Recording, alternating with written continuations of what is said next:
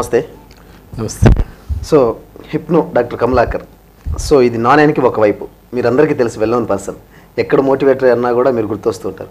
మరి కాయిన్కి అటువైపు కొన్ని ఉంటాయి మీ personal life. So where you Born, so what was your father, ఇవన్నీ ఎలా ఉంటాయి? ఒక్కసారి మీ గురించి మన ఆడియన్స్కి పరిచయం చేసుకోగలరా? నేను పుట్టింది ఆంధ్రప్రదేశ్ తూర్పు గోదావరి జిల్లా పి గన్నవరం మండలం నాగుల్లంక గ్రామం అండి. ఒక వ్యవసాయ కుటుంబం. నాన్నగారి పేరు గ్రంథి వెంకట నాగేశ్వరరావు. ఆయన వ్యవసాయంలో చాలా ఎక్స్పర్ట్. నాన్నగారు గొప్ప కుటుంబం కాదు కానీ మంచి కుటుంబం. ఉత్తమ రైతుగా నాన్నగారు అవార్డు కూడా తీసుకున్నారు. అయితే నాన్నగారికి జాతీయ భావాలు చాలా ఎక్కువ. ఇప్పటికీ మా నేటివ్ ప్లేస్లో మా ఓన్ హౌస్లో ముందు గదిలోకి అడుగు పెడితే ఇదేదో స్వాతంత్ర సమరయోధుల కుటుంబమేమో అని అనిపిస్తుంటుంది అనమాట. ఫ్రంట్ రూమ్లో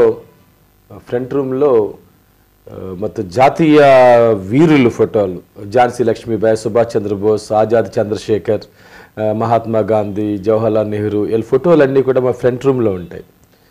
నాన్నగారు మా చిన్నప్పటి నుంచి కూడా అవకాశం దొరికినప్పుడల్లా వాళ్ళ గురించిన స్టోరీసు, స్వాతంత్ర సమర గాథలు ఇవన్నీ నాన్నగారు బాగా చెప్తూ ఉండేవారు.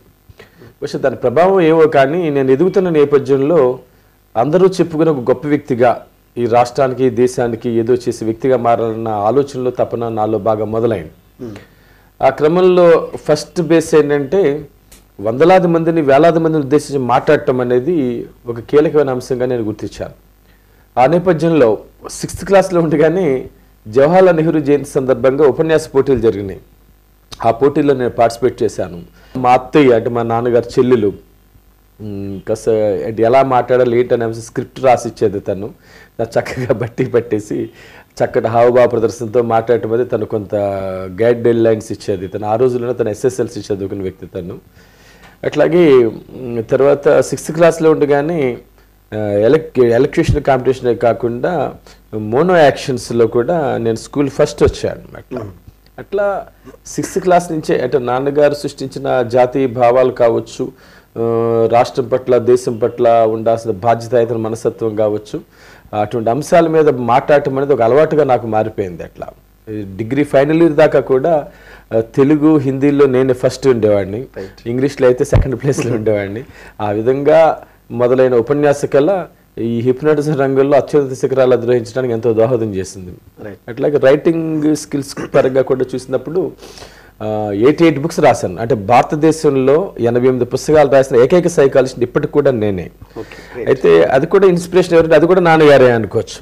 మోన్ యాక్షన్స్ మా టీచర్ ఒక మోన్ యాక్షన్ పిట్టల ద్వారా మోన్ యాక్షన్ రాసి ఇది నువ్వు ప్రిపేర్ అయ్యారా అని నాకు అప్పగిచ్చాను. నేను ఇంటి దగ్గర దాన్ని ప్రిపేర్ అవుతుంది. నాన్నగారు చూసి ఇది బాగాలేదు అని నాన్నగారు వేరే స్క్రిప్ట్ రాశారు. ఆ స్క్రిప్ట్ మళ్ళాడు టీచర్ చూసి నా స్క్రిప్ట్ ఏంటంటే మీ నాన్నగారి స్క్రిప్ట్ బాగుంది, ఇదే ప్రిపేర్ అవ్వండి. అదే నాకు అప్పట్లో ఫస్ట్ వచ్చింది. అట్లాగే నాన్నగారు ప్యారడీ పాటలు రాయటం. ఇంత విషయం అంటే నాన్నగారు చదువుకుంది అంతే. అప్పట్లో 4వ తరగతి 5వ తరగతి చదువుకున్నారు అంతే. అయితే ఆయనలో ఉన్న జీలు, ఆ పట్టుదల, ఏదో చేయాలన్న తపన, సమాజాన్ని ప్రభావితం చేయాలన్న అంశం, సమాజానికి మంచి చేయాలన్న అంశం బహుశా నాలో బాగా ప్రేరణ ఇచ్చి ఉండొచ్చు.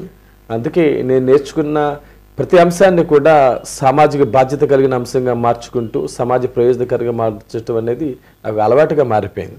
అందుకే నా కలం కావచ్చు, నా గలం కావచ్చు, నా ప్రదర్శన కావచ్చు సామాజిక చైతన్యపరంగా సమాజ ప్రయోజనకరంగా ఉంటుంటాయి.